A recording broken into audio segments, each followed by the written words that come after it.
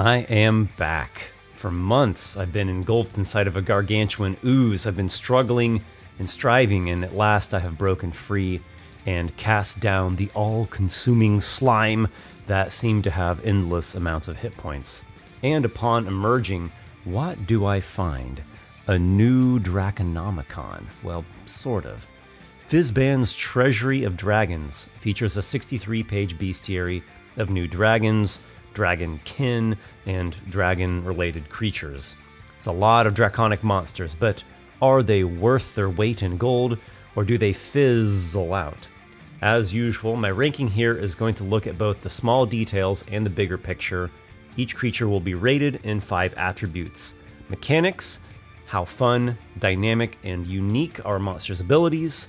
Style, how inspiring is the monster's appearance, art, and overall tone. Role-playing, does the monster engage with the characters through dialogue or social interactions? Lore, does the monster have an interesting ecology, backstory, or adventure hooks? And versatility, how flexible and variable is the monster? These attribute scores will be added together to give us an overall rating of the monster's tier. F through S tier, actually. Before we dive in, I have to mention my recently launched 5e book, Esper's Emporium of Esoterica. It is a massive 350-page tome full of content for both players and game masters. It includes an original class, the Paragon, options for other classes as well, 2 new races, spells, feats, magic items, cursed items, magic shops, traps, GM advice, and over 170 new monsters and NPCs, including ones such as the Astral Dragon and the Orb Dragon. At the moment, the digital version is available on PDF, and soon there will be a hardcover version available as well. Check out esperthebard.com to get your copy. The link is down in the video description. Now, we welcome Fizban the Fabulous and his 7 canaries. Let's see what draconic beings he has detailed in his volume. Starting off with F tier. Egg hunters are tiny parasitic bugs that specifically eat the insides from dragon eggs and implant their own young inside. The concept is cool in a way, I would say, but I do find it hard to believe, as dragons could so easily discover these caterpillar salamander monstrosities. Something that is a dragon parasite needs a way to more cleverly and effectively avoid the dragon's notice. What with their blind sight and expertise in perception and magic and immense protectiveness and so on. Also, I don't imagine dragon eggs look like this. These are dragon eggs. These are cartoon dinosaur eggs. Also, the egg hunter hatchling is a tiny-sized bug who has a little egg tooth, but its bite deals the same damage as a greatsword. So, This creature has a nugget of potentially cool concept in there, but it needs more time in the incubator. That's it for F tier. Just a tiny little bump up into low D tier is the Egg Hunter Adult. This is the full-grown specimen, whose abdomen or tail can swell up to look like a dragon's egg, fooling the dragon that somehow doesn't know how many eggs it laid. It has a torpor spores ability that releases what the flavor text describes as spores that make other creatures lethargic, allowing the egg hunter to scurry to safety. Well, the odds that a dragon will fail the con save are low to impossible, unless it's a wormling, which I don't think wormlings would be laying eggs anyhow. If the egg hunter somehow pulls off the torpor spores, the dragon or whatever affected creature is poisoned for 1 minute with ongoing saves, and while poisoned, it cannot take reactions, and it cannot take both an action and a bonus action. So in other words, a dragon can still use the breath attack, it can still multi-attack the egg hunter. I like the concept of a parasite that is specialized to counteract or even prey upon dragons and their eggs, but the egg hunter, I just don't buy it. Contrast with the egg hunter is the Horde Scarab, another bug, which I do think works just fine and well. In this case, it's more symbiotic with dragons. It's low tier only because it's ultimately a very simple monster, but it's good for what it is. It's a beetle-like, tiny creature that can hold still to pose as treasure, and it comes in both a single scarab version and a swarm. They are low CR monstrosities whose bites inflict disadvantage on the target's own attack rolls, and they can also release a glitter dust that negates invisibility and alerts dragons within 1 mile to the target's location. So, simple monster, but very cool for what it is. Also, it reminds me of a creature from my own book, interestingly, the Auripede. It can retract its legs and its head to appear just like a gold coin, and when adventurers pick it up, it eventually latches onto them and has this numbing bite, so that caught my attention. The Lion Drake is our next specimen. It's another fairly simple monster. It's technically a monstrosity, not a dragon. It blends a brass dragon and a lion. I actually like the side art better, with the less exaggerated neck and the bigger head with the full mane. The primary art does look kind of goofy and cartoonish. The Lion Drake, aka the Dragon, it flies, it perceives, it bites and claws. It also has a blood-chilling roar that frightens other creatures, and if the creature fails its wisdom save by 5 or more, it's actually paralyzed with fear. It's nothing too complex, but it's pretty nice for what it is, and the beast-like predator role that it has in the world is fine enough. The only real WTF moment that I had was that it's based on lions and brass dragons, yet it's solitary. Lions are social group animals, and brass dragons are perhaps the most social and conversational of all dragons. So for a solitary predator hybrid, I think it would have been better as a tiger plus a white dragon. Next is the animated breath, which I did not care for it, not really at all. Objectively, it ranks at mid-D tier, but subjectively, I would have rather have tossed it into the F tier return to cinder bin. The concept of a dragon's breath weapon becoming a creature isn't outright bad or anything. I suppose it works as well as anything else in a ultra-high magic setting. A dragon does have magical breath, so perhaps it could coalesce or it could get animated due to the innate elemental spirit that the dragon somehow channels. But in this case, the animated breath's abilities are so plain and so boring. And it's CR6, the actual elemental creatures, the main elementals, fire elemental, water elemental, etc., are CR5. They have a classic place in the game. They have better aesthetics. They have more interesting abilities. So why the animated breath has to one-up them by 1 CR and then come in with a more generic and simpler version, I don't know. I would just use the core elemental creatures instead. The only animated breath that I do kind of like is the lightning breath. It does have this teleport ability. It could zap about or kind of jaunt around and give these jolts to enemies whenever it does so.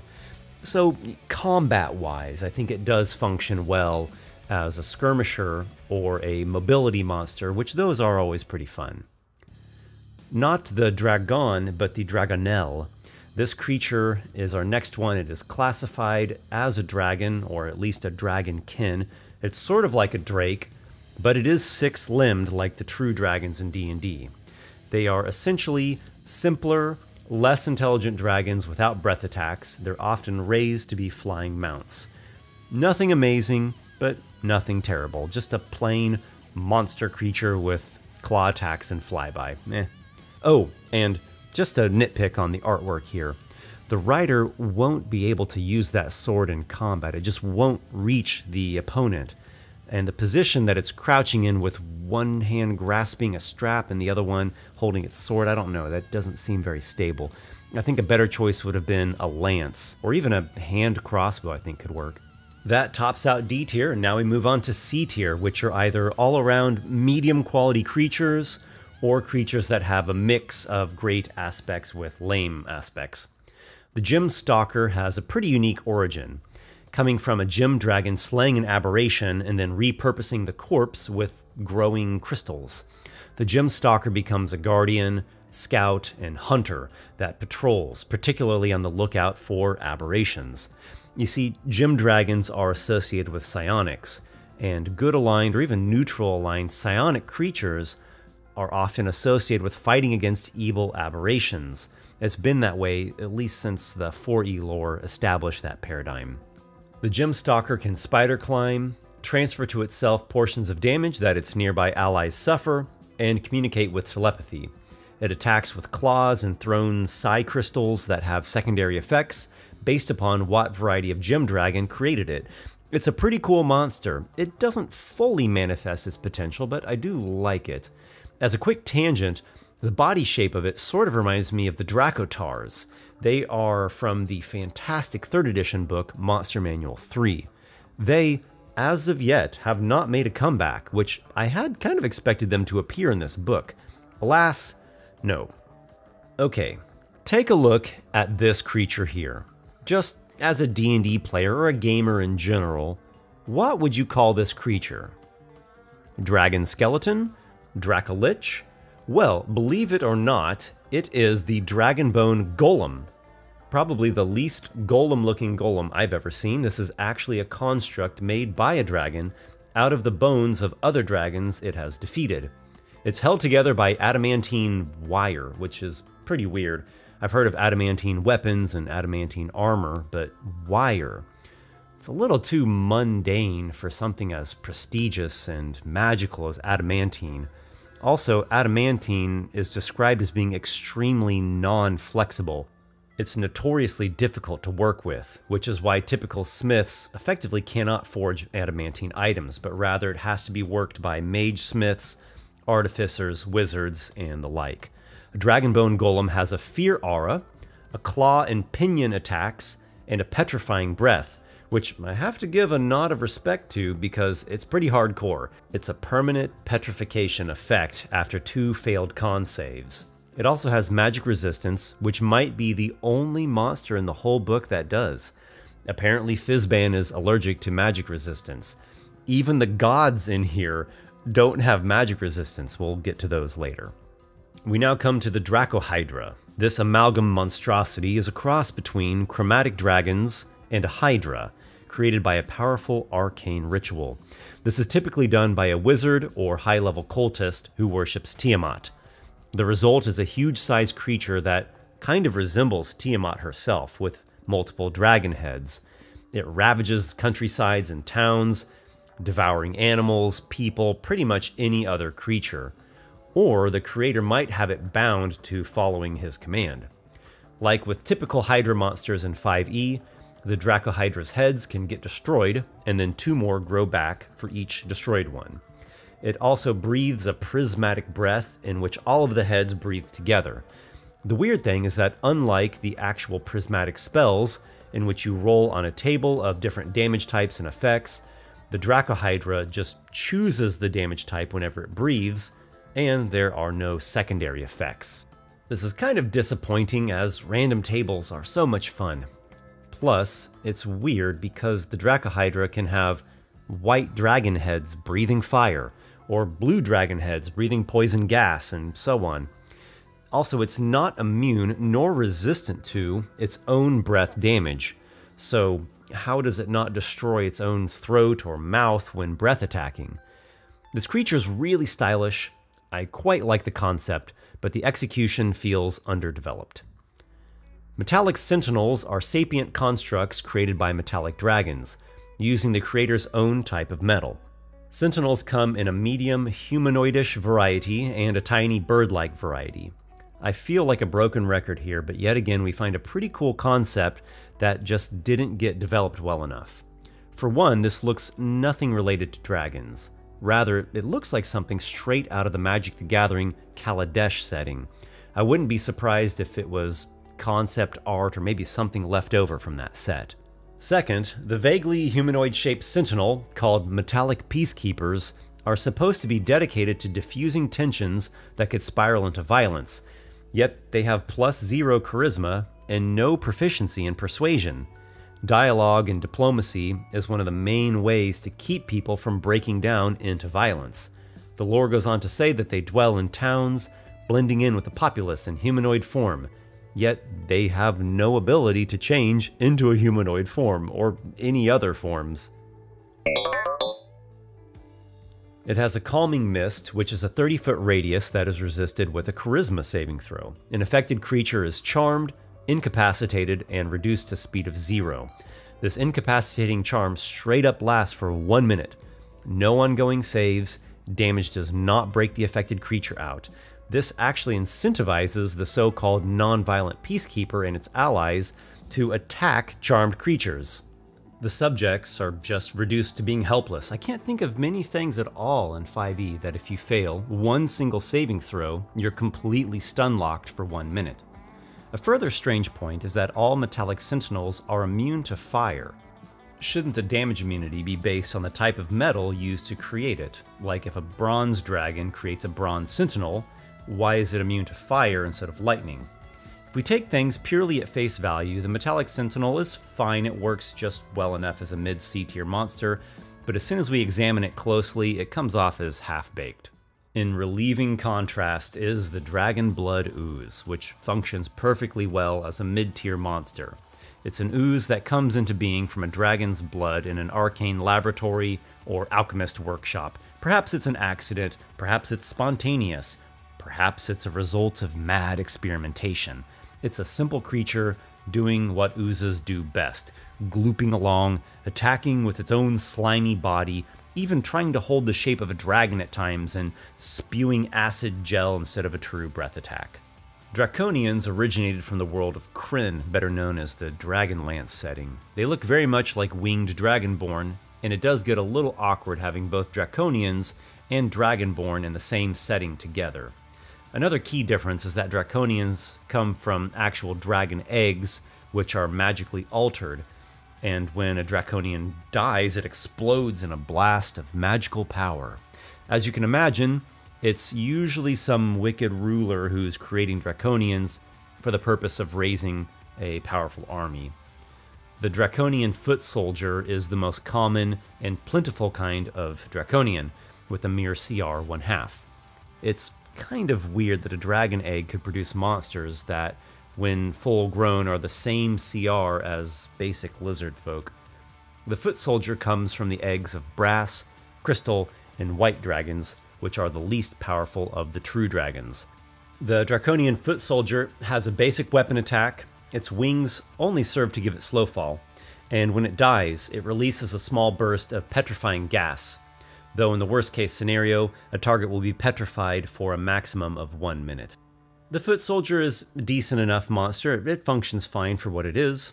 There are more Draconians, but we're going to get to them here in just a little bit.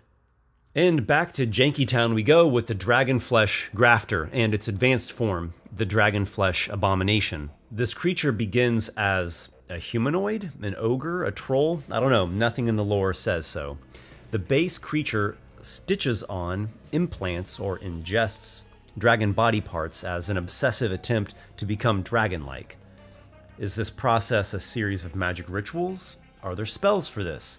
Or is the person sawing off his feet and stitching on dead dragon's feet in place? The resulting grafter is a large monstrosity that attacks with a great club, like an ogre, but how could an ogre perform such advanced and improbable magical surgery? It spews acidic bile as a kind of pseudo-breath weapon. The advanced version, the Abomination, is nearly fully a dragon, and it has a couple additional features like a poisonous aura, an acid spit range attack, and a tail attack. If we look past the crudely cobbled lore, the main problem here is that this should not have been a generalized catch-all creature, but rather a template to put on top of an existing monster, with a couple of examples in the book. We could have an ogre transformed by a powerful dragon mage who performed rituals along with this mad surgery, thus getting the green dragon or black dragon grafted template that adds a few features and traits and increases the CR by 1, maybe 2. Or how about a minotaur grafted with red dragon flesh, or a kobold chieftain grafted with blue dragon body parts. I know it's viable enough for a DM to implement these developments, and I do encourage that kind of creative tinkering. The frustration comes from the fact that I don't always have the time, the energy, and the interest to be fixing everything that's underdeveloped in the entries. If we pay $50 for a book, there is an unspoken agreement that whoever produced the book has taken the time to get things right, or as close to right as possible.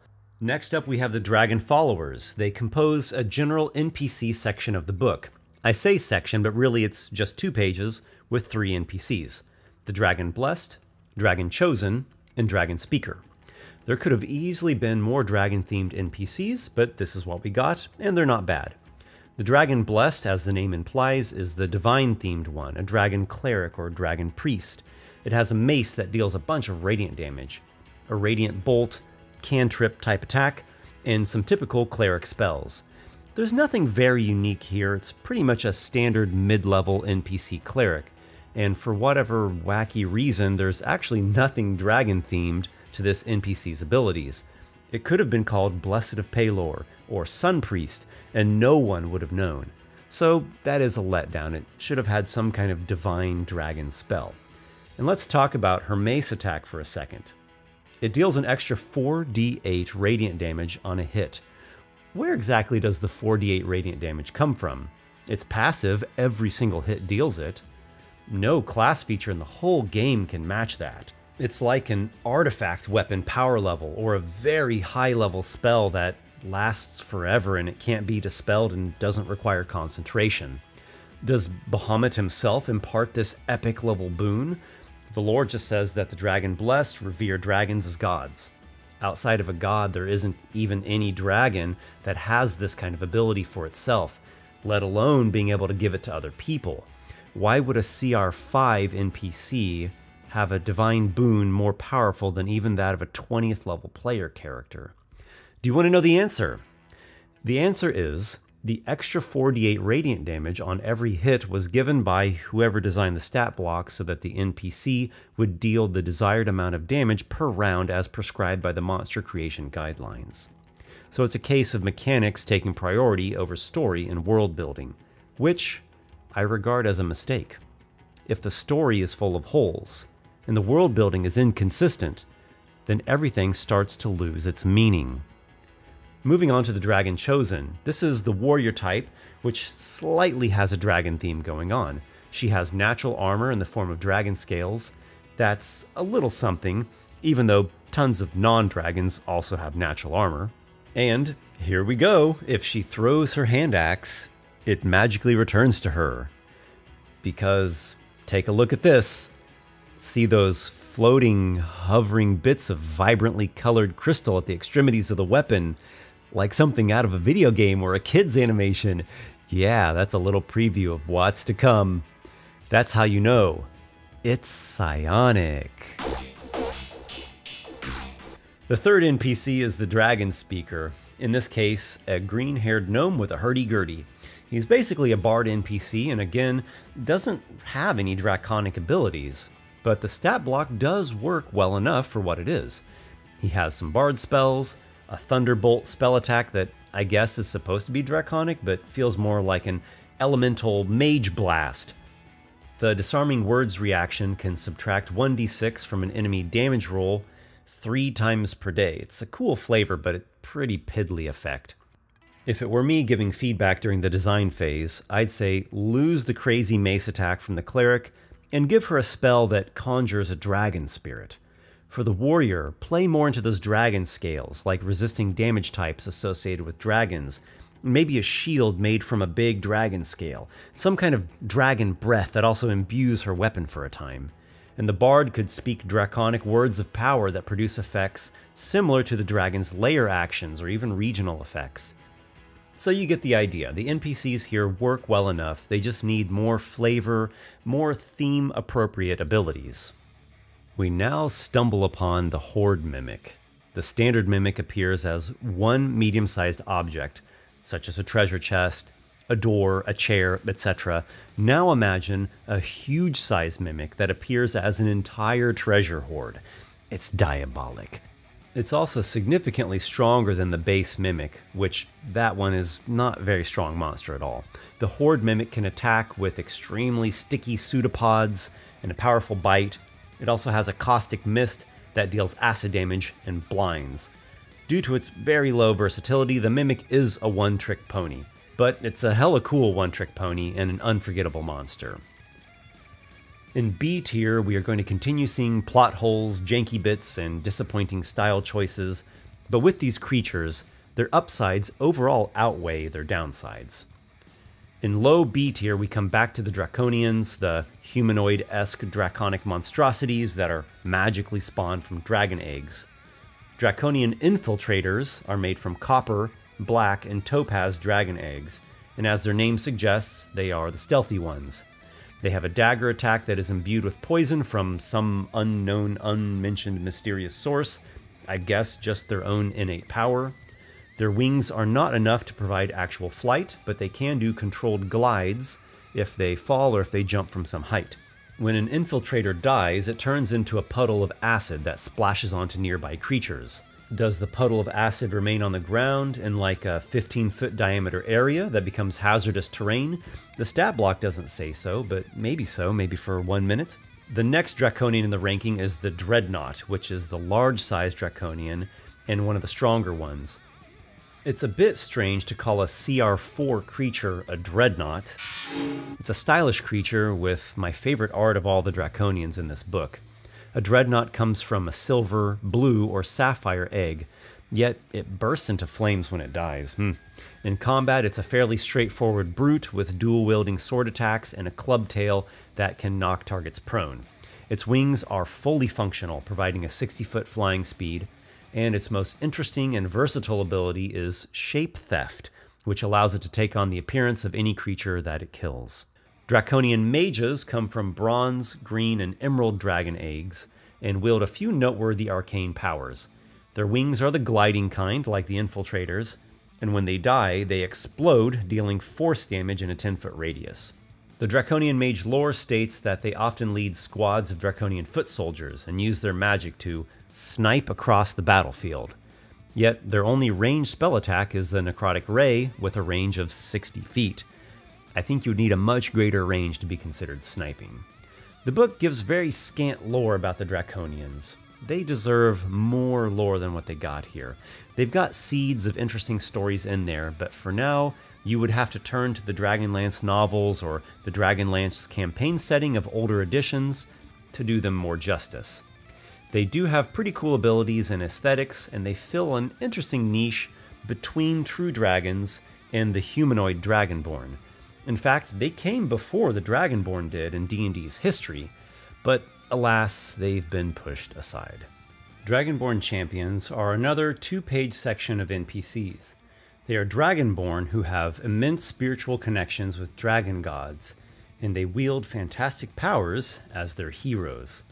The Champion of Tiamat, also called Talon of Tiamat, is a kind of advanced cultist dragon warrior with a once-per-day legendary resistance, a breath weapon that deals necrotic damage and frightens the target, and a great axe that deals an extra 3d8 necrotic damage on every single hit, which begs the same questions that I had with the chosen dragon follower. How is the CR7 NPC getting this huge damage boost? I embrace the design philosophy that NPCs should have abilities and special features that player characters do not have.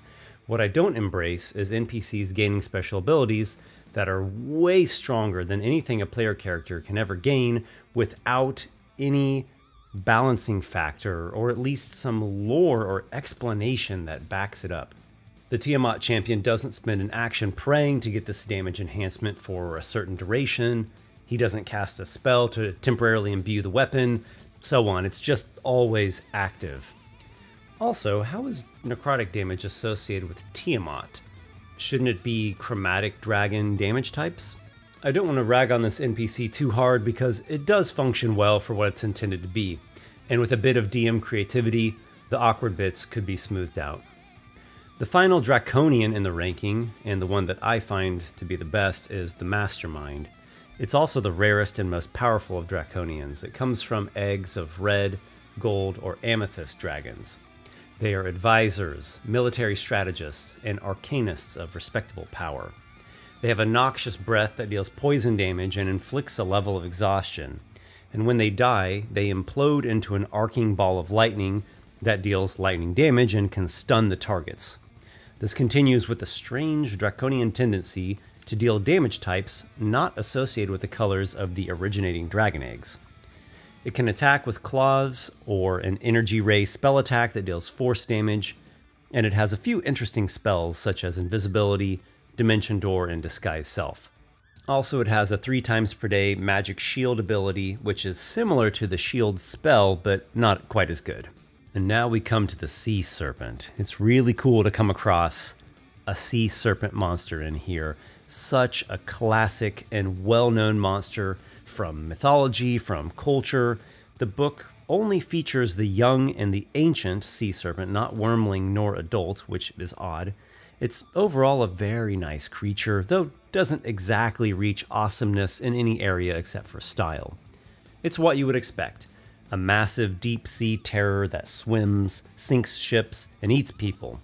It also has a rime breath that deals cold damage, and the ancient variety has a couple legendary resistances and legendary actions. It's just a plain old cool monster. I'm glad it was finally included. It's such a classic creature, and yet somehow it always gets left out of the core monster manuals. Next up, we have the Ghost Dragon. I really wanted to rate this creature higher in the ranking, as I love the concept and the aesthetic, but it does have a few issues. Mid-B tier is still pretty good, yes, but the potential here is certainly for something higher. Anyhow, take what you know and love about both ghosts and dragons and put them together. We have a restless, undead spirit that haunts its hoard and lair. A perfect creature for both role-playing scenes and combat. It has incorporeal movement, 3 legendary resistances, a bite that deals cold damage and slows the target, claws that deal necrotic damage, and a breath attack that deals cold damage and frightens the target, which becomes paralyzed with terror. Strangely, the breath attack only features a Constitution saving throw. How weird is that? Your physical toughness determines if your mind is scared. Why couldn't they have made it 2 saving throws? I don't think that's so far-fetched. You do Con against the cold damage and Wisdom against the fear and paralysis effect. Or maybe it could have been Wisdom against psychic damage plus fear. Or even better than that, make the fear effect its own frightening presence, like what a lot of dragons normally have, and it can use the frightening presence before the breath attack, or before its bite plus claws. Another bizarre point is that the Ghost Dragon is immune to acid, cold, necrotic, and poison, but not even resistant to fire, lightning, and thunder. That's how the other incorporeal creatures are, such as ghosts and specters. And what if it's the ghost of a red dragon? It somehow loses that key characteristic of its essence? A further letdown is how the lore says that the breath weapon carries an otherworldly curse, but there is no curse anywhere to be found in the stat block. So that would have been cool if they would have remembered to put that in there. This is another monster that would have functioned better as a template, something that we could apply to practically any dragon, along with an example ghost dragon in there too, that would have served DMs much better than just giving us this one single CR17 creature. I love the core idea, the look, the tone, the RP and storytelling potential, but the entry in the book, as is, falls short in certain ways. Alongside the Dragonborn champion of Tiamat are the champions of Bahamut, god of metallic dragons, and the champion of Sardior, god of gem dragons, who was supposedly slain during the destruction of the First World, which according to this book was the original world of the material plane. It was inhabited by dragons. Then along came the other gods with their humanoids, and a cosmic war ensued. This origin story is pretty cool, I would say, but it seems weird to only talk about it now, 8 years into the edition. Something so fundamental should have been at the beginning of the core books. Or really what it should have been is the genesis story for a specific campaign setting, not a default for the whole of the Dungeons & Dragons game. Anyhow, the champion of Bahamut and the champion of Sardior are basically neck and neck for me. They beat out the champion of Tiamat just by 1 point in the mechanics area. The Bahamut champion can fly, has a blinding longsword attack, and a healing touch like that of a paladin. Also, he has a radiant breath weapon that can heal allies while harming the enemies.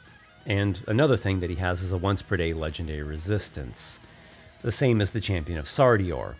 He has psionic powers. That's an icon of gem dragons, by the way. These powers provide flight without wings, and gem chunks orbiting around his head. Wowee. The Sardior champion actions are quite nice though, with a triple attack Mind Blade, a breath that deals fire damage and heats up metal, sort of like the spell Heat Metal, and he has innate psionic spells like Big B's Hand, Hypnotic Pattern, and Telekinesis, all of which are great control spells. Now we come to the Hollow Dragon. It is a metallic dragon that has become an undead for the sake of some sort of noble purpose, such as protecting an important location or item, or maybe fulfilling some great vow that it made in life. It appears as an armor-like metal shell filled inside with celestial flames, lightning, or mist.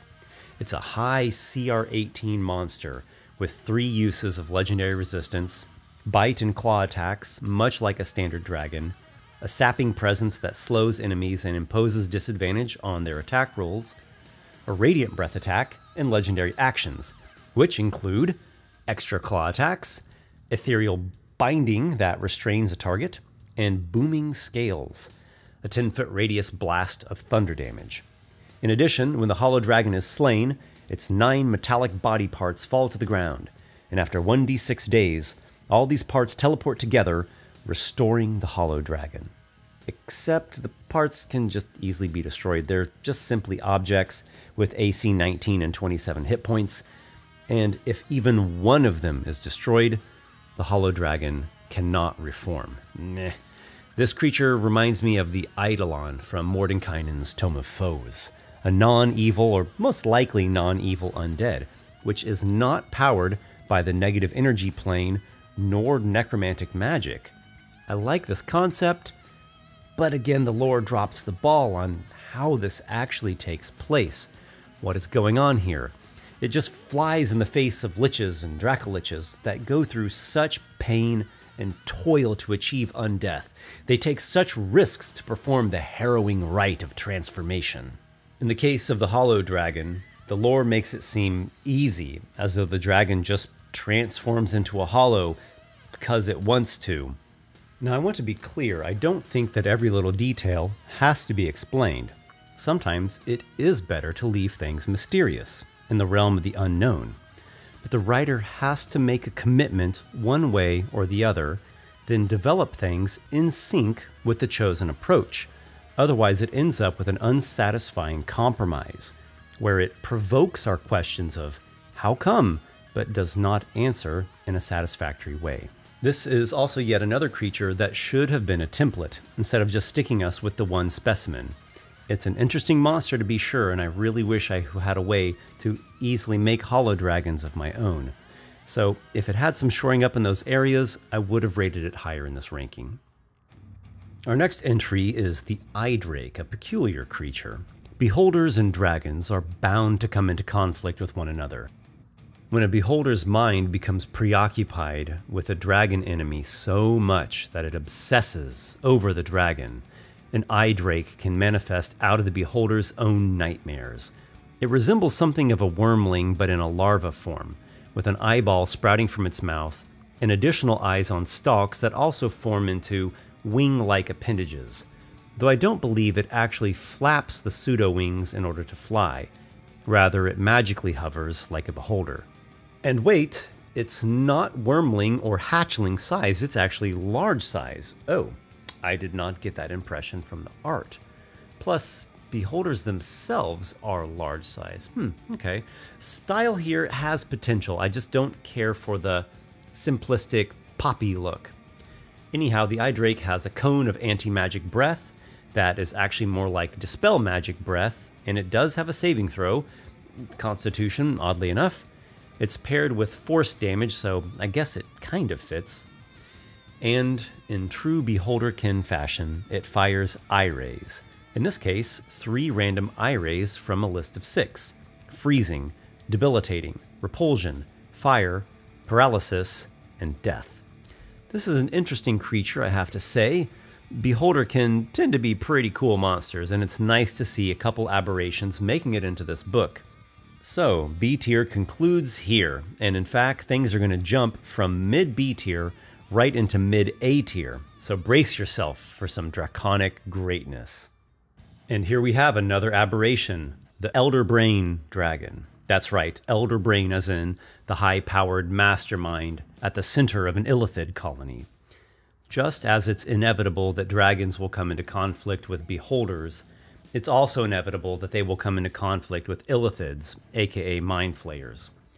If they manage to capture the dragon, the Elder Brain can latch onto it, dig its tendrils into the dragon's body and brain, and become a mobile, flying fusion creature of a very high CR22. It has 4 legendary resistances, a siege monster trait that makes it devastating against structures and objects, a multi-attack of a bite, claws, and grappling tentacles. Its breath weapon is a stream of brine filled with illithid tadpoles, which deals psychic damage, and whether or not the creature succeeds or fails on its con save, it becomes infested with the tadpoles. An infested creature takes psychic damage at the start of each of its turns, and if it drops to 0 hit points, its body remains stable while the tadpoles transform it into a mind flayer over the next day or 2. The Elder Brain Dragon also has legendary actions in the form of additional tentacle attacks and a Shatter Concentration that targets a creature that the Brain Dragon is grappling, automatically ending the subject's concentration on spells and dealing psychic damage to it. I like the idea of an aberration mutated dragon, especially illithid mutated, as that's what they do to everyone. But having it be literally an Elder Brain riding around fused to the back of a dragon and no longer needing to be in its brine pool is a little lore-breaking. It removes the usual drawbacks or limitations of an Elder Brain without replacing them with any new drawbacks, which is a sure way to cheapen a creature. But other than these nitpicks, this is a damn cool monster. Next, we come across the Dragon Turtle, a creature that was already in the monster manual, but it's been expanded upon here in Fizban's Treasury.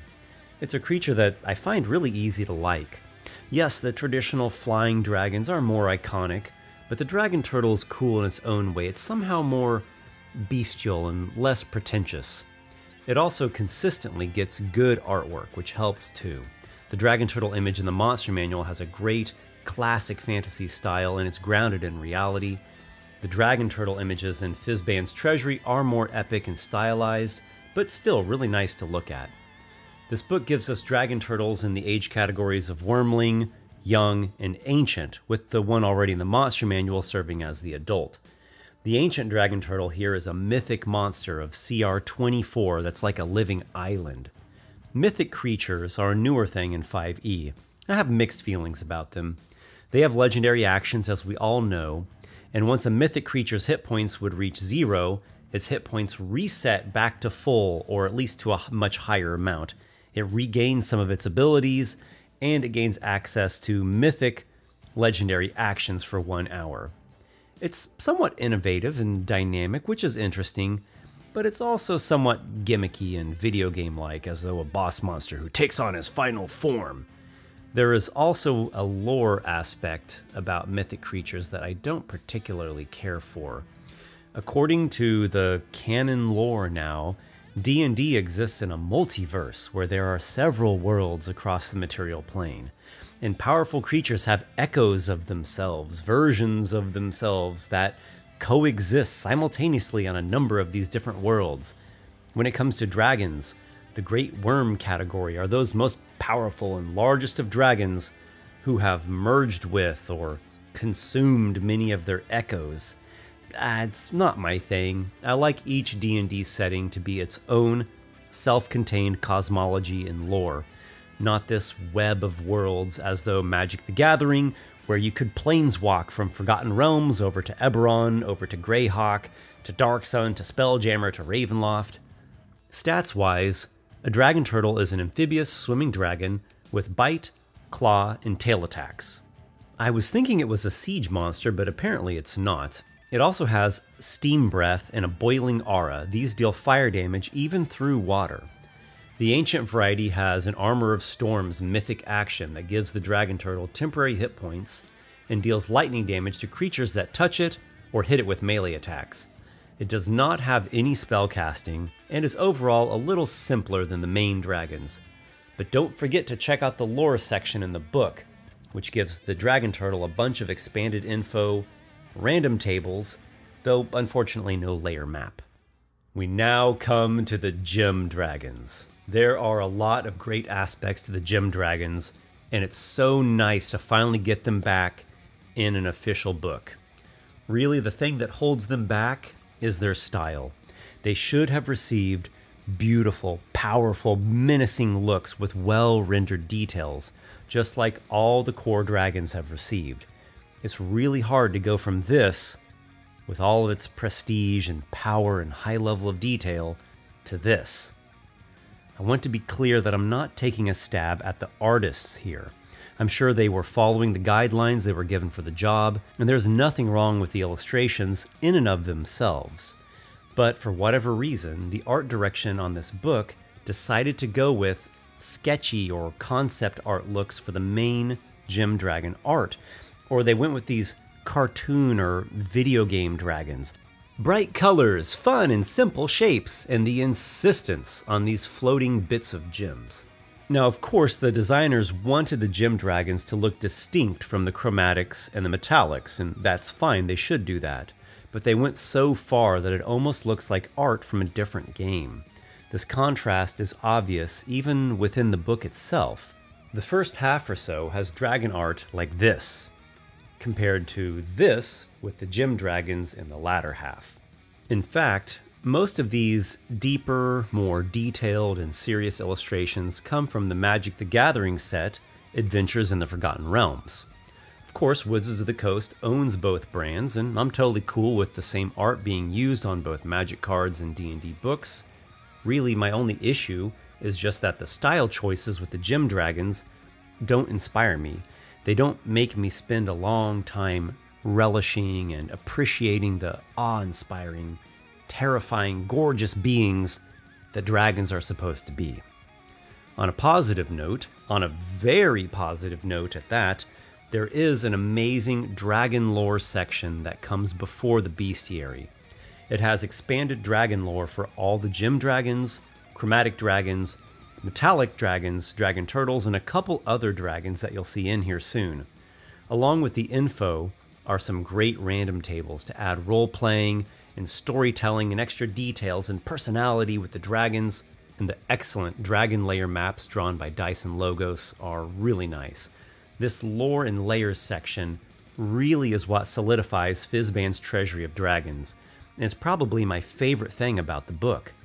If it had not been for this section though, the Gem Dragons would have landed in high B tier. So let's take a look at the 5 Gem Dragons, which I essentially rate all on the same level. Like other true dragons, they have 4 age categories: Wormling, Young, Adult, and Ancient. They all bite, claw, fly, resist, or are immune to their associated damage types, and they get legendary actions and legendary resistance once they hit the adult age category. Furthermore, they all have a few psionic spells. It's cool seeing the spells right in the stat block, as the spellcasting aspect of dragons in the monster manual can get overlooked. The Sapphire Dragon is lawful neutral and typically dwells in deep, far-reaching caverns. It is a militaristic or war-oriented dragon. Of course, all dragons are creatures of combat and violence, but the Sapphire particularly has a strategic, campaigning disposition, and it is extremely fierce when it comes to the question of territory. Its breath deals thunder damage and incapacitates creatures that fail their saves. Its spells are things like Dissonant Whispers, Hold Person, and Meld into Stone. It can change shape as a bonus action, becoming any medium or small creature, though it otherwise retains its game statistics. I like the change shape concept as a whole, but it seems a little bit off, like the dragon could appear as a baby cow, but still bite, claw, breath attack, fly, cast spells. Or it could take the shape of a Galabdur and just appear as a rock on the ground, yet with all of its dragon attacks and powers still. There should have been a little more stipulation and detail to the mechanics of the shape change. The Sapphire Dragon also has a bonus action, 60-foot teleport, and a legendary action of telekinetic fling that it uses to throw objects at its foes. For layer actions, it can release a stunning blast of thunder, beguile a creature with a charming whisper, or open a tunnel through stone. The Crystal Dragon dwells in cold wastelands, building castle-like layers out of snow and ice. Alas, it doesn't make a lot of sense for them to be living in remote, frigid, inhospitable environments, as they are described as being so cheerful, friendly, They're really caring and welcoming type of dragons. It's because they have an innate psionic connection to the positive plane. They're brimming with life, yet they dwell in very desolate areas. They're highly optimistic and nurturing, yet their alignment is chaotic neutral. When I think of chaotic neutral, I think of Conan, Han Solo, at least in A New Hope, Catwoman, Khal Drogo, Sandor Clegane, Oberyn Martell, Jack Sparrow, Tyler Durden, The Mask, Beetlejuice. They are the tricksters, the wild cards, rebels, hedonists, wanderers. They do not prey upon the innocent like evil characters will, but they also don't go out of their way to be charitable or compassionate. They just follow their own ideas or their own whims. They serve their own interests. They're the scoundrels and rogues, the mavericks and berserkers, not nurturing caregivers. So, statistics-wise, the Crystal Dragon has a scintillating breath that deals radiant damage and grants the dragon temporary hit points. The same shape change and short-range teleportation as the Sapphire Dragon, and psionic spells like Divination, Hypnotic Pattern, and Restoration. It also has a legendary action called Starlight Strike that is a single target blast of radiance. Its layer actions are a Charming Whisper, an ice passage that opens a tunnel, and an area of effect radiant damage plus fairy fire. Like with all the true dragons, the mechanics and the lore side of things are where the Crystal Dragon really shines. The Topaz Dragon is connected to the negative plane. It is thus an embodiment of entropy, decay, and death. They are chaotic neutral in alignment as well, which actually makes sense this time. Their preferred environments are sea caves, estuaries, and salt marshes, particularly where the waves or the water are slowly eroding away the land. Topaz dragons are gloomy, somber, morbid creatures, though not actually malevolent. The art does look more like an amber dragon, though.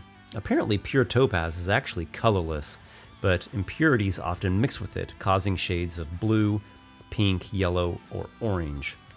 This is actually the first artwork I came across when I looked at Fizban's Treasury of Dragons, and I thought that it was like the secondary piece that we sometimes get alongside the main piece, something that's more loose or sketchy or like a concept art style.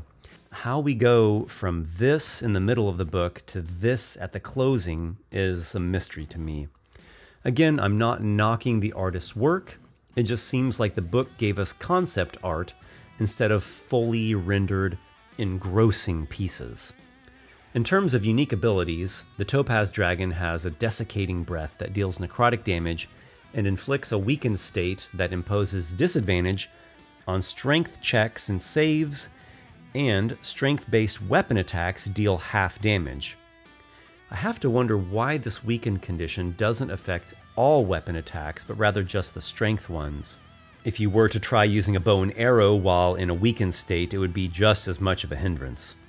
The Topaz Dragon has the same change shape and teleport abilities, which I quickly realized that they gave to all the gem dragons, so I suppose that's fine. It has a legendary action that deals single target necrotic damage, which reduces the target to dust if its hit points reach 0.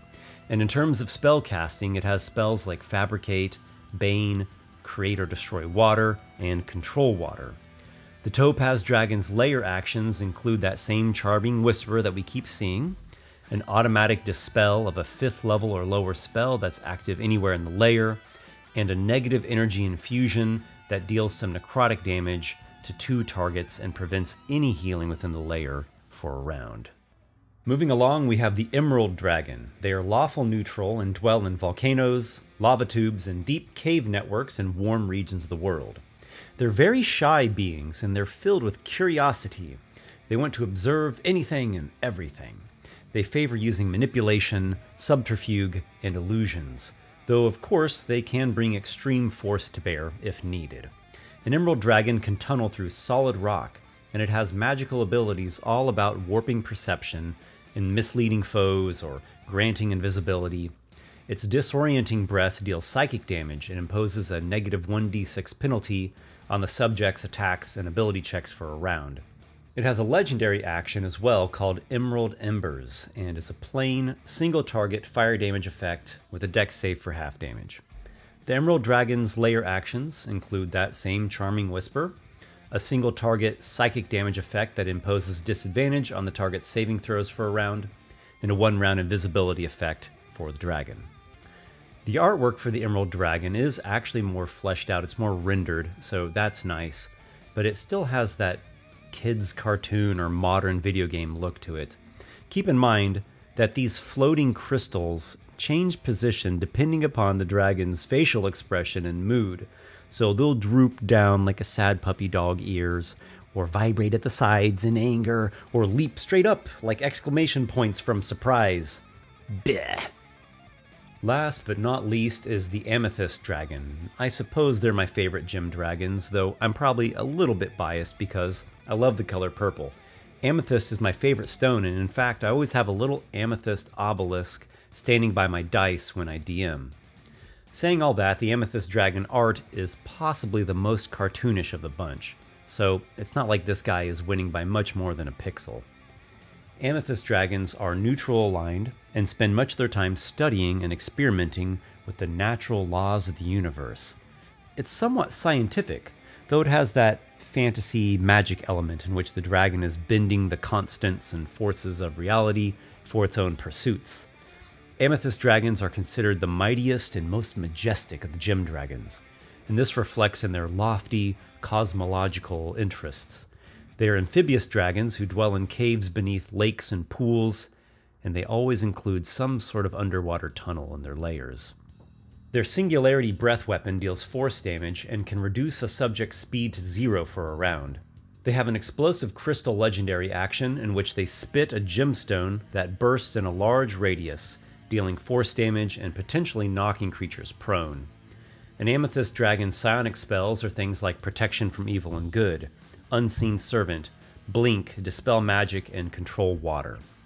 Layer actions are that Charming Whisper, the amazingly strong Force Cage spell, and the incredibly unique Spatial Projection, in which the dragon exists in 2 places within the layer at the same time. I particularly found that very interesting.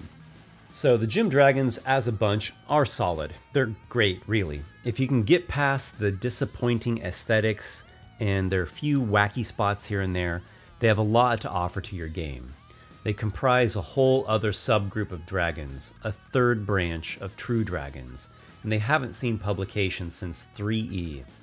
Again, the dragon lore section of the book is really what seals them in their greatness, so don't skip over that. It's just so refreshing to see some 5e monsters get big servings of lore goodies. It's not been since Mordenkainen's Tome of Foes in 2018 that monsters got this kind of love. Welcome back, Gem Dragons. It's so good to see you returned. Delving down even further through the caverns, we come across the Deep Dragon. One thing that disappointed me about Fizban's treasury is that it did not include the rarer chromatic and metallic dragons. I'm talking about things like the Iron Dragon, Brown Dragon, Gray Dragon, Cobalt Dragon, and Purple Dragon. But then I came across the Deep Dragon in Fizban's treasury, which essentially is the Purple Dragon. That's always been another way to refer to it. It's something of a reboot of the purple. The monster's appearance has definitely a new design here. It now has no scales, but rather this white, gray, and black skin. It has pale eyes, a new head shape, and fungus growing on its body. Whereas the Purple Dragon was a far-ranging Underdark explorer, the Deep Dragon is an Underdark hoarder of knowledge and secrets. They're still neutral evil, crafty manipulators, so that aspect remains intact. A Deep Dragon has the bite, claws, and tail slam that we're used to with the dragons, and it has that same change shape ability that the Gem Dragons do, even though the Deep Dragon is more related to chromatics. Its Nightmare Breath is a spore cloud that deals psychic damage and inflicts fear. This is also similar to what the Purple Dragon had. Its layer actions include a tail slam, a single target commanding spore effect that causes the subject to attack a creature of the dragon's choice, and a single target poisonous spores effect. Its layer actions are the slow spell, a mossy sludge that turns an area into difficult terrain for 1 round, and a cloud of poisonous spores. As before, don't miss the expanded dragon lore section for more info and random tables for Deep Dragons. I'm not completely sold on the Deep Dragon, and I do find myself wishing it would have been two different creatures, the one being the actual purple dragon, and then the other one could have been some kind of fungus dragon, like a creepy fungal thing that overtook a sleeping dragon, transforming it into a gruesome plant creature. Plus, that would have given us a plant monster in this book, which is lacking plants. I would have liked that better than the compromise that we had to get. That said, the Deep Dragon is genuinely good. I could absolutely see myself using one in a campaign. Tremble in awe, mortal, for you now behold the goddess Tiamat, mother of chromatic dragons, queen of avarice and strife. She is a colossal, vicious, rampaging dragon deity with 5 heads, one of each of the 5 classic chromatic dragons. Each head has its own mannerisms, though all of them are Tiamat. In 5e lore, she has been imprisoned in hell since the dawn of time, when the celestial gods sealed her away there. As we see explained in Fizban's treasury, the world was originally created by Tiamat and Bahamut, the 2 original dragon gods. But then the other gods came, the gods from the outer planes, with their humanoid followers, and a great war ensued, which resulted in Bahamut's death, though his spirit went on to dwell upon Mount Celestia with the celestial gods, and Tiamat got imprisoned. Oh, also, before all this happened, Bahamut and Tiamat created Sardior, the psionic ruby dragon god who was shattered in that same War of Gods. I really wish this lore would have been for its own campaign setting instead of trying to retcon it now that we're 8 years into 5e. It's a massive implication for an edition whose core books are supposed to stay setting agnostic. There's a lot I could say about Tiamat. She's a dragon goddess, terrifying, immense, and powerful beyond mortal understanding. Yet there is an allure to the might and the wealth she promises. In rare circumstances, dragon cultists or other ambitious souls can provide a substantial enough sacrifice as part of a great ritual and invoke an aspect of Tiamat into the world. At CR 30, the aspect seems to bear the goddess's full power, or at least a great deal of it. She has 5 instances of legendary resistance, she has legendary actions, and that mythic creature final form type of ability. Her bite attacks strangely deal force damage instead of the damage types associated with the different chromatic dragons, though she does have a mind-blowing 300-foot cone breath attack. It deals 11 d12s of a chromatic dragon damage type of her choice. One of her mythic actions is called Hurl Through Avernus, which if the target fails a charisma save, it takes 8d10 psychic damage and is banished to the first layer of hell for 1 round. Personally, I dislike 1-round banishment effects, as it doesn't make much sense to fling someone through the cosmos to another plane, all for them just to come back in 6 seconds. Maybe the idea is that Tiamat is supposed to sustain the effect every round, with the creature remaking its saving throw to try to pull itself back. I don't know. Tiamat, stat block and all, was already published in Horde of the Dragon Queen. She is CR 30 there, yet her aspect is also CR 30. Tiamat, as in the full goddess in Horde of the Dragon Queen, has legendary resistance 5 and limited magic immunity. Unless she wishes to be affected by a spell, Tiamat is immune to spells of 6th level and lower, and she has advantage on saving throws against all other spells and magical effects. Yet her aspect does not have even just regular magic resistance, though it does recharge all 5 legendary resistances with that final form mythic ability. One glaring issue with Tiamat's aspect is that she lacks a frightful presence ability. All adult and older chromatic dragons have frightful presence, yet the chromatic dragon goddess does not. I can only assume that this was an oversight. The aspect of Tiamat is such a tremendous force to behold, really incredible in many ways. I just don't care for the big changes to the lore and the design approach this far into the edition.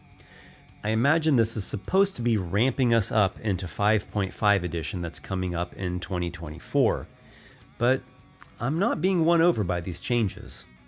Anyhow, Tiamat is awesome in her own way, and the full page illustration is outstanding. Really such a gem that helps seal this entry into high A tier. Speaking of tiers and big changes, I really wish that I would have included an S tier in these monster rankings from the beginning. I've been including S tiers in my class rankings, and I really think it is the way to go. So why not start featuring an S tier in a dragon ranking? I might go back and make a video talking about which prior monsters would be in S tier for my older rankings, as there are a number of them. So here we go, the cream of the crop, the prized jewel of the horde, the best of the best when it comes to Fizban's treasury of dragons. In low S tier is the Draconic Shard, a unique type of undead dragon. It's a specter-like being that results from the immense psionic power of a gem dragon's mind and will. It often inhabits an item from the dragon's horde, such as a weapon or magic item. If this dragon spirit or whatever item it's inside of is destroyed, it transforms into a cracked gemstone in which it regains its strength over 120 days, unless that gemstone is destroyed. I do wish the artwork would have been a little better for this creature, but its overall style and tone are really interesting. They're pretty unique. I love how this creature can present itself as a sentient magic item, interact with the characters in all kinds of ways, and carry out its wishes and plots to whatever design.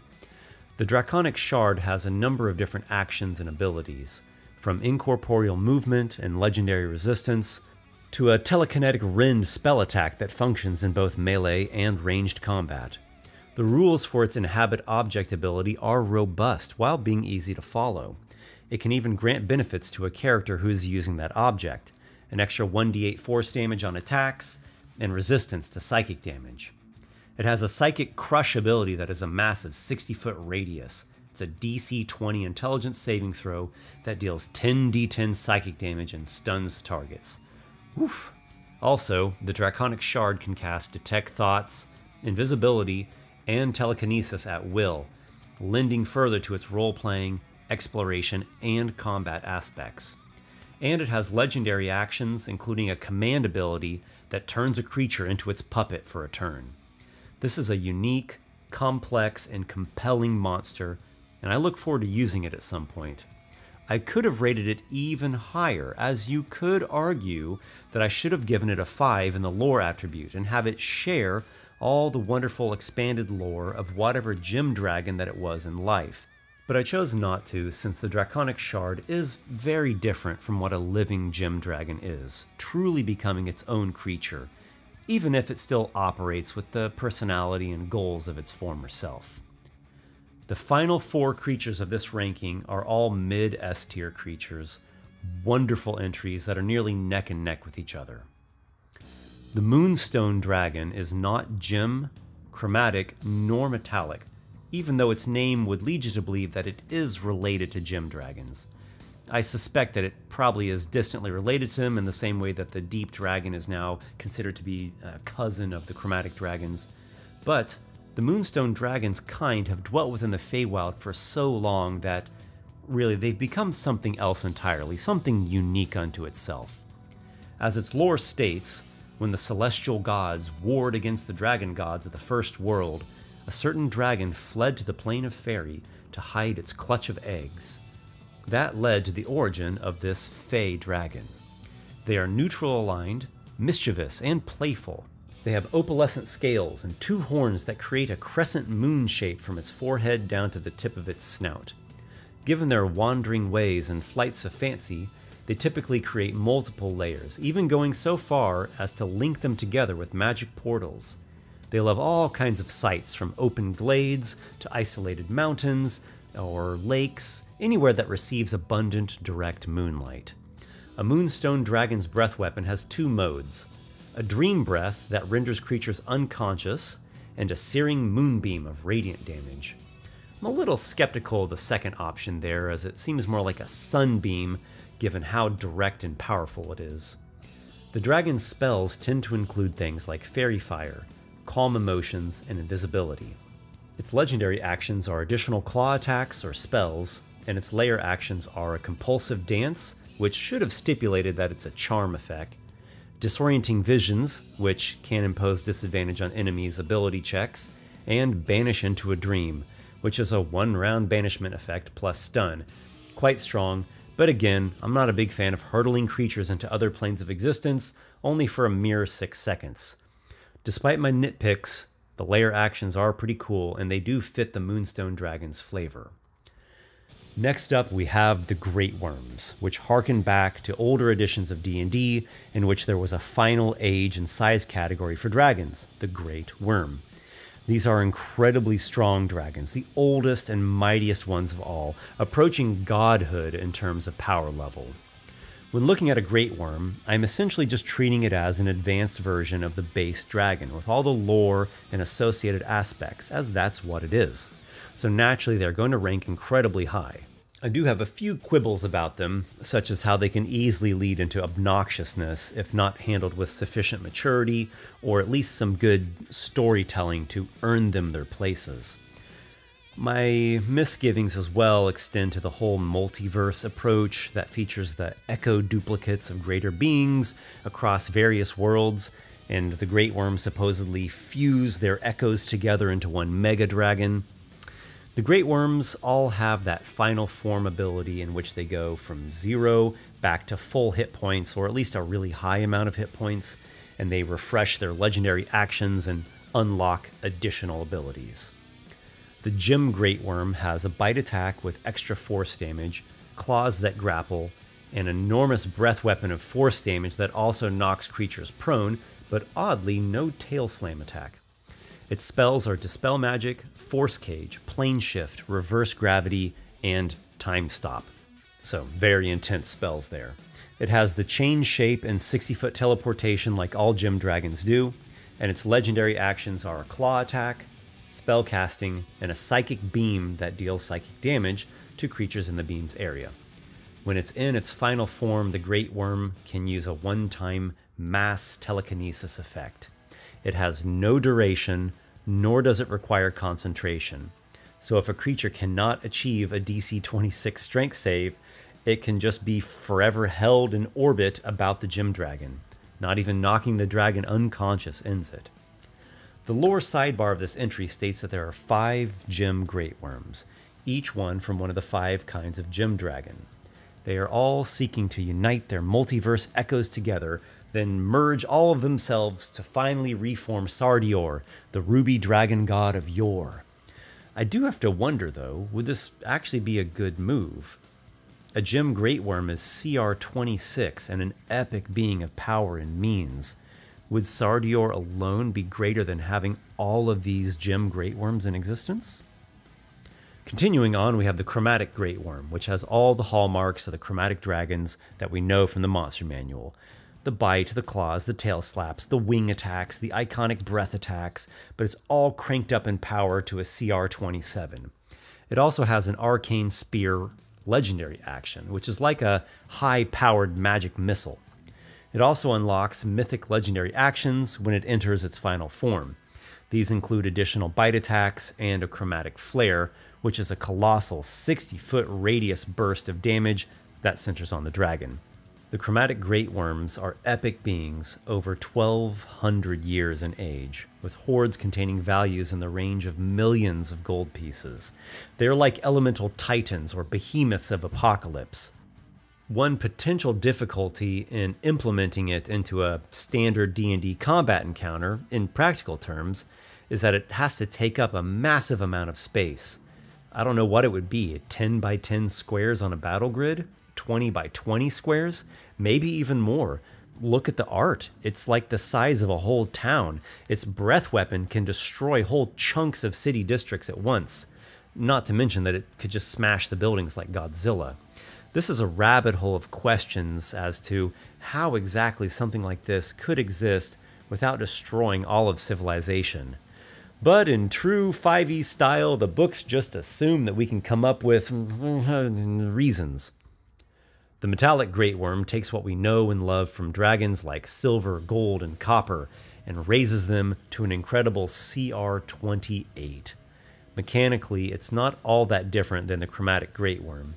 except that it has an alternate breath weapon that knocks creatures unconscious on a failed save, and even on a success, it still imposes disadvantage on attacks and saves for a round. For a mythic action, it has a shattering roar that deals thunder damage to creatures and can incapacitate them, but it doesn't actually shatter anything. We also get here a neat sidebar which mentions 2 silver great worms, Lindis and Tamara, which I can only assume are the shortened versions of their names that are actually something like Lindisalion Monselthacor and Tamaracus Cravesticais. Both of them are like exarchs or exalted of Bahamut, and Lindis is a lawful neutral arbiter who brings harsh justice to wrongdoers, especially evil chromatic dragons. Ooh, maybe there's the counterbalance to the chromatic great worm, huh? Tamara is a lawful good, or maybe even neutral good, and she is an embodiment of mercy and compassion, and is there to guide dying dragons onto the afterlife. So are the great worms a good addition to the game? Well, they've basically always been there, so it's just that we now have official stats for them. You do have to be very careful in how they get used, as they could disrupt a campaign setting very badly. I would be tempted to not actually have them in the world or on the material plane, but rather in an outer plane of their own, like a massive dragon battleground plane, and the highest level characters could have interplanar adventures there. Sitting upon his glorious throne at the top of this ranking is Bahamut, or rather the aspect of Bahamut. While he is CR 30, the same as the aspect of Tiamat, I find that he works for me a little bit better than she does. For one, I find his abilities slightly more interesting, with his choice of either a radiant damage breath or a platinum breath that heals allies and revivifies the fallen. He can also change shape into a beast or a humanoid, such as Fizban the Fabulous, and venture more freely into the world, pursuing various goals and altogether striving to aid mortals in the complicated task of keeping civilization from coming apart at the seams or falling into the endless pits of corruption. Bahamut is the divine essence of the greatest of metallic dragon ideals. He is known as the Platinum Dragon, a lawful good deity of justice, courage, honor, and glory. According to our brand new lore, he and Tiamat created the first world, and when it was sieged by the celestial gods or outer plane gods, he either died or fled. There's conflicting verbiage in different parts of this book, but whatever occurred in that somewhat wonky creation myth, Bahamut came to dwell in the 7 heavens of Mount Celestia, along with other gods such as Kord, god of strength, and Moradin, god of dwarves. Much like with the silver dragon that topped off my first Dragons ranking video, Bahamut represents something so compelling, so heroic, the grand quest to rise above the plight of existence and reach for greatness. While we often fall short of such greatness, our struggle to overcome the darkness both inside and outside makes for really good stories. So, my brave companions, here they are. The monsters and NPCs of Fizban's Treasury of Dragons. There are some great ones, some not so great ones, and everything in between. We're seeing hints of changes to come in D&D. 5.5 is how most people are referring to it. I'm not sold on it. Not yet at least, but we'll see. It's hard to take too hard of a stance before we even really know what the deal is. What I can say for now is that certain trends I'm observing do not seem to be for the betterment of the game. A cartoonish style, simpler and simpler design approaches, video gaming mechanics, and this multiverse cosmology as though it were Magic the Gathering or the Marvel Cinematic Universe. My concern is that these issues will lead to the game losing meaning and losing its identity. These problems all hurt the world building and the storytelling, and if the game world is not built well, then we don't really know why we're adventuring to begin with.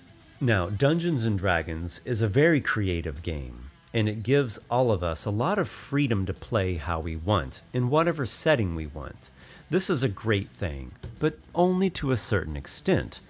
Anything can go too far and collapse or implode. D&D's deepest roots extend through war games with crunchy rules, then on through the great classics of fantasy literature and mythology, then all the way into medieval and ancient history. We turn our backs on that to our peril. I'm not saying that there's no room for whimsy and comedy, or that we shouldn't make our own new creatures and new worlds. I'm not saying that at all. I'm also not against the game being accessible to a wide audience.